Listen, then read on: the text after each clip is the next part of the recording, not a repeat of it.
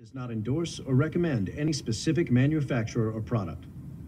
In order to show skills clearly, the healthcare providers in this video do not always use recommended personal protective equipment, such as gloves.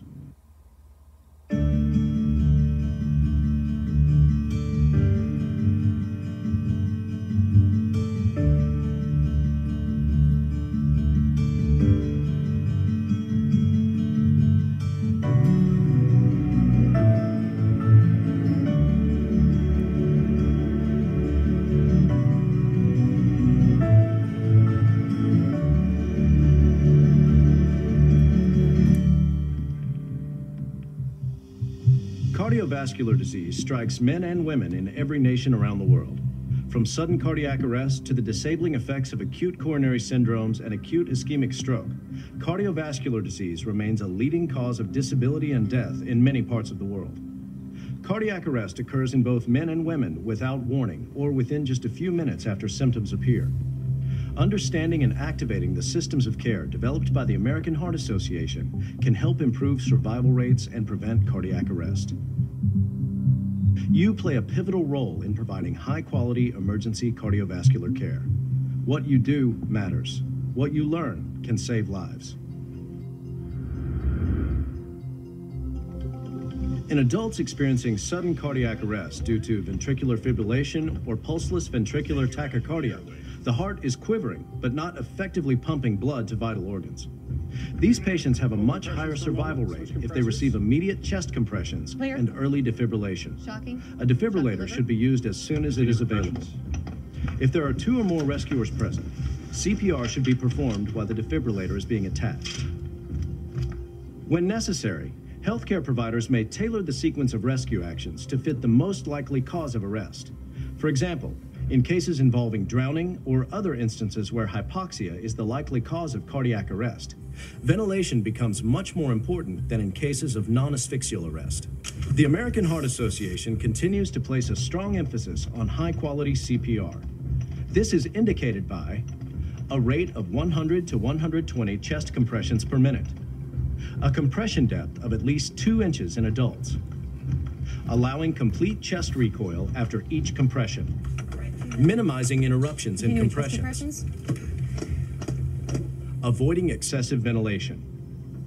Scientific studies continue to link high-quality CPR to return of spontaneous circulation, or ROSC, and to improved survival. High-quality chest compressions maintain blood flow to vital organs, especially the heart.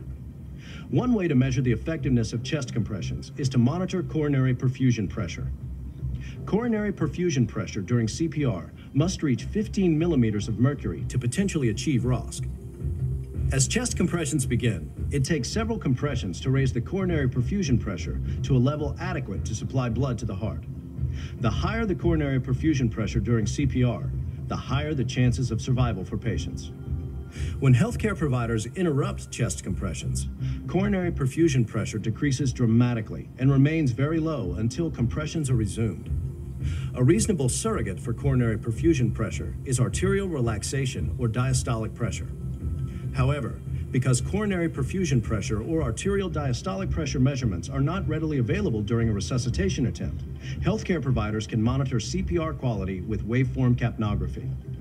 An end-tidal CO2 reading of less than 10 millimeters of mercury suggests that achieving ROSC is unlikely. Providers should improve CPR quality by optimizing chest compressions. To perform high-quality chest compressions, healthcare providers should push hard and push fast. Push hard means the provider should compress the chest to a depth of at least 2 inches. The chest should completely recoil after each compression. If it does not, coronary perfusion will remain low. Push fast means to compress the chest at a rate of 100 to 120 compressions per minute.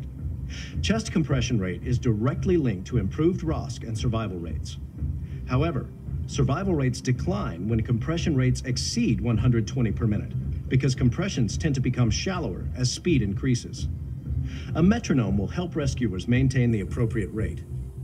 It can be difficult to maintain the correct depth at such a vigorous pace, which is why the American Heart Association recommends that compressors switch after 2 minutes, or even sooner if the compressor experiences or shows signs of fatigue. Another characteristic of high-quality CPR is minimal interruptions in chest compressions. Studies demonstrate that healthcare providers interrupt compressions far too often and for too long, in some cases spending 25 to 50% of a resuscitation attempt without delivering chest compressions. Chest compression fraction, or CCF, is the proportion of time during cardiac arrest resuscitation when chest compressions are performed. CCF should be at least 60%, but ideally greater than 80%. Data suggests that lower CCF is associated with decreased ROSC and survival to hospital discharge. CCF is a measurable goal, one that providers should strive to achieve. In line with this, the American Heart Association cautions providers against spending more than 10 seconds checking for a pulse, assessing the patient, or doing anything else other than chest compressions. Finally, in performing high-quality CPR, the rescuer must avoid excessive ventilation. For arrest patients, appropriate tidal volume should be approximately 500 to 600 milliliters, enough to see visible chest rise. This is about half a squeeze of an adult ventilation bag. Excessive ventilation can not only cause gastric inflation and resulting complications, but can also increase intrathoracic pressure, decrease venous return to the heart, and lower cardiac output and chance of survival. The AHA recommends the use of audiovisual feedback and prompt devices during a resuscitation attempt or during training for real-time monitoring of CPR quality. In terms of defibrillation, we emphasize the fluid integration of early defibrillation within high-quality CPR. Healthcare providers should start chest compressions and use the AED or manual defibrillator as soon as possible for the best patient outcomes. Some EMS systems allow responders to provide a period of CPR while preparing for defibrillation.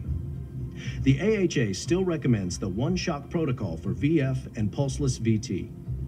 Across the United States, survival rates for cardiac arrest, acute coronary syndromes, and stroke vary considerably from region to region.